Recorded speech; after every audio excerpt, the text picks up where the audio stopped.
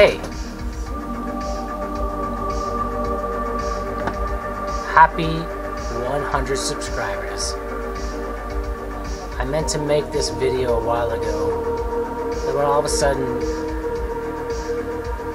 one of my videos just blew up, and then it went from 100 subscribers to 118 subscribers, and this is peanuts compared to some channels out there, but it's a milestone to me.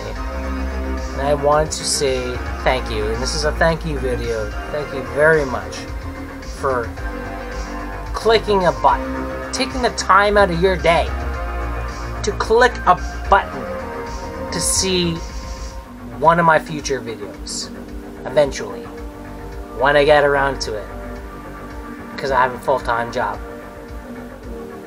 But thank you anyways.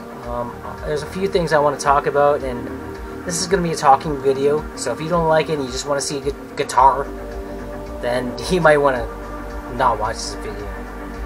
This is the only video that I've done at all that I'll talk about, and you might find some things about me that you might like or might not like, and let's go. I have a couple things to talk about. So basically, what's my name? My name's Chris. So my channel is X7X String, or at Clark Guitar. That's a new thing that Google has implemented. Well, my real name is Chris.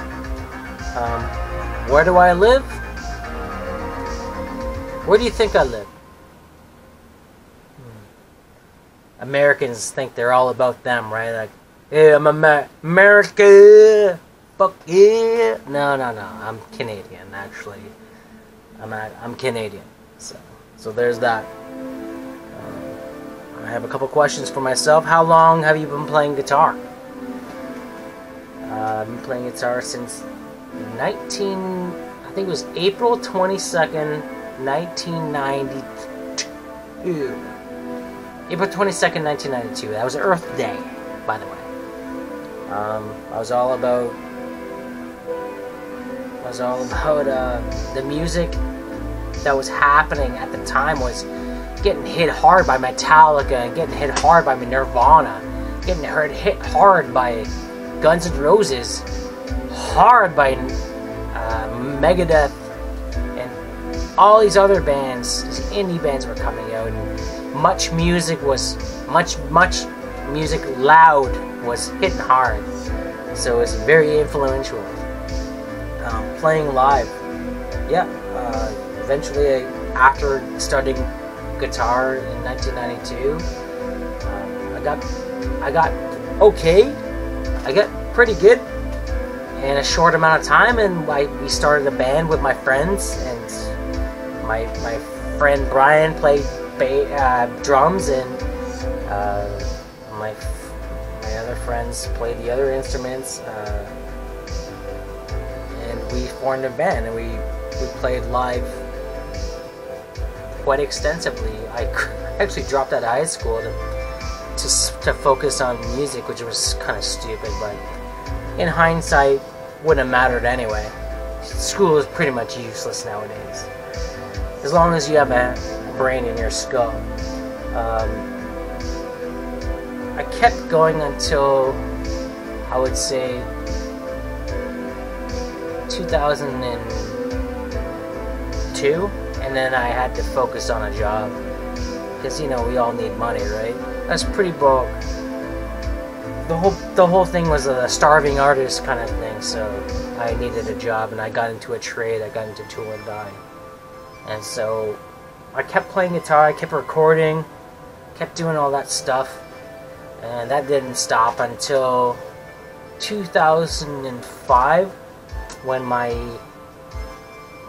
first daughter was born, and I didn't stop because of her. I just stopped because of life. I mean, just because of life. You know, if anyone who knows what it's like to have a baby and a new mother, you all know that you don't have free time, and you are there, and you want to be there. So there's that. I stopped playing until 5 years after that. I tried to get back into it, and I visited a guitar store. I'm like, yeah, I want to get back into it. It's been 5 years, I haven't touched my guitars. And I had a couple. You know, you buy some strings and you restring it, and you're like, yeah, this is going to be good. I'm going to get back into it. And guess what happens? You break a string, you're like, you know what? That's a sign. So I stopped. And I focused on my new career at the time. I got a new job. And I kept going, and I kept going with that. I did not play guitar. I got back into guitar in 2019. Just a little bit. So the tail end of 2019, I got into it back. And it was my Ibanez that I bought in the year 2000. That's another video I should talk about my guitars that I have. So I have 4 guitars. The 2 guitars that I've had since what I'm talking about, my time frame I've been talking about, was my Dean 7-string MLX Phantom and my Ibanez RG. I think it's a 470. I could be wrong, but it's an Ibanez RG. It's custom. It's made in Japan. Custom by me because I sanded off the new penny finish. Original pickups, stock pickups that are actually pretty fucking awesome. But anyway, I digress. What's next? Oh, and I got a question from someone right now. From one of my videos, I don't know if you can see that or not. What was said? Someone liked it. Anyways, moving on. Sorry, I'm probably gonna cut that out. So I talked about stopping playing guitar and playing a guitar again. My old band. My old band was my first band. I've had a couple of 2 bands. I had 2 actual bands. So my first band was with my friends, and that's typically how it works out. My second band was actually my real official band. It was called One Up Grunt, and there is a video on YouTube. Someone uploaded it, someone found it, and I think the song's called No Sense. I was about 26 years old at the time, and we played festivals, you know, independent festivals, nothing major, nothing sponsored by major labels or anything like that. It was very grassroots.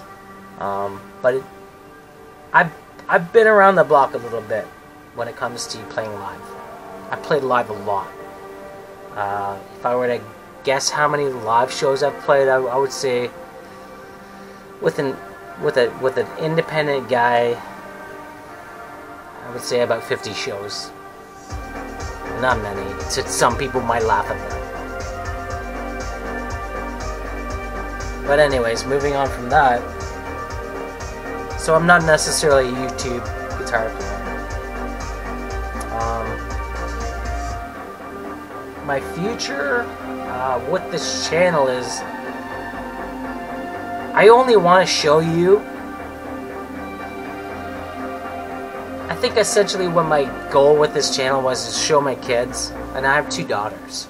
I have a daughter who's just turned 12 in January 25th, she'll be 12, 2023, and my oldest daughter, Kaylee. Hey Kaylee! He's gonna be fucking 18 years old on July 10th. And my goal is just to, like, if I'm not around, at least they have an outlet to see their dad. Because I don't have that with my family. So that's pretty much the reason why I'm doing this. It's not to make money at all. It's to leave. It's to leave something behind. And that's why. It has nothing to do with money or monetization at all. So I'm gonna move on. Comments. It's surprising that one of my best videos in the beginning was me restringing my Majesty, my Music Man Majesty John Petrucci guitar.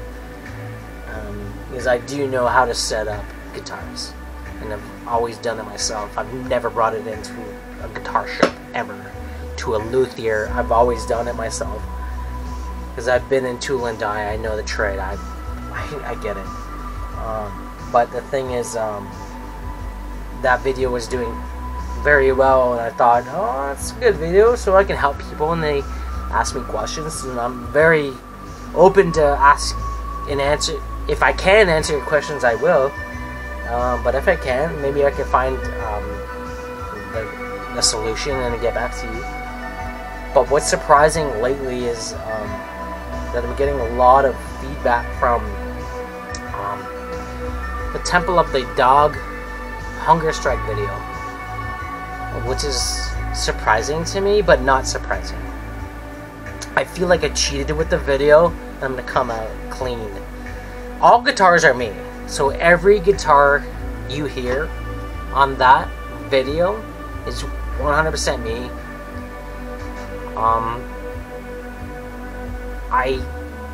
I used a Reaper program to record it. I used my Ibanez, as you can see in the video, to record that. So my Ibanez, that's a 22-year-old guitar, made in Japan. I used that guitar with original pickups, the V pickups, V6, V7. And I remember the tab back in the day, like, here's how you play it, and then this and that. I'm like, you know what, at this point, I'm like, I'm just gonna play it my way. And if it's not right, I don't care. I like how it sounds. So when I made the video, I took Chris Cornell's solo vocal track and I put it on top of my guitars.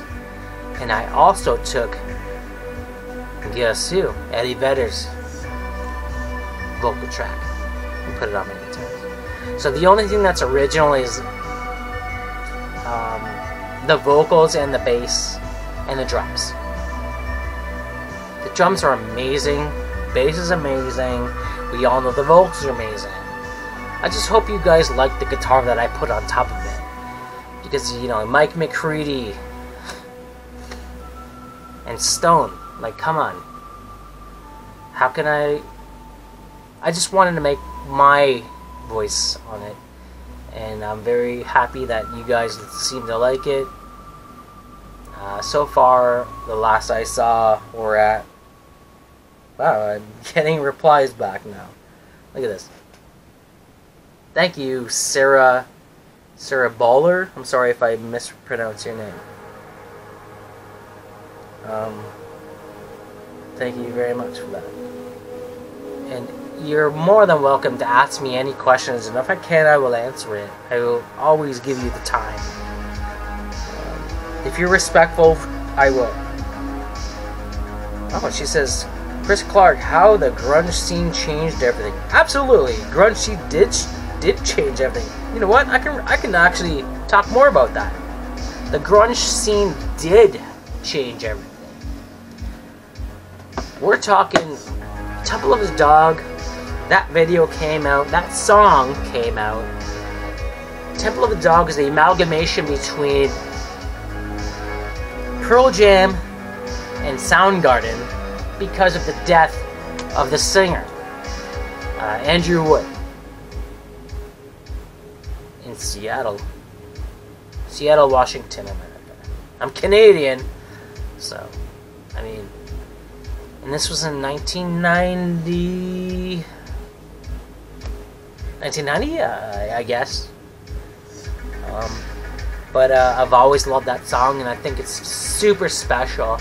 And I felt like, before I made the video, I felt like this song deserves something. Like, I was shocked by the music industry that no one had done anything with this song. No one had recognized it or pumped it up, or it was basically left like, excuse the term, but left in the dust. Like it's too good for that. Chris Cornell's vocals at the very end, through the entire thing, they're amazing, but it's absolutely notable towards the end of the song that it's epic. It's epic value. So I had to do it. Like, I had to do this video. And I didn't see anybody else doing it. So I'm like, let's do it, whatever. I'll get, I don't know, I'll get 100 views. I'm a new channel. I only started a couple years ago. Let's do it. No, it blew up to now we're like, what are we at now? I don't know, 8,000 views? Like, that to me is ridiculous. I have 118 followers, thank you, subscribers. I don't make money off my channel. I do not, and that's not why I did it, like I explained before.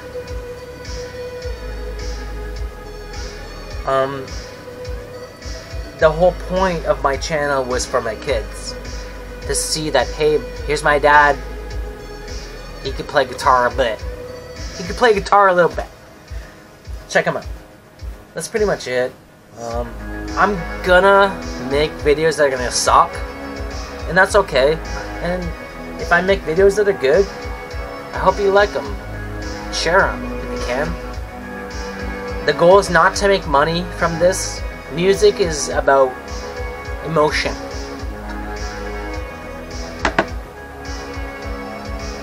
Telling a story, like a movie is. It's not about monetary value. That's when you get corporations involved. So if you like my content, I hope that you would subscribe. And I'm sorry that I'm not uploading videos constantly or on a regular basis.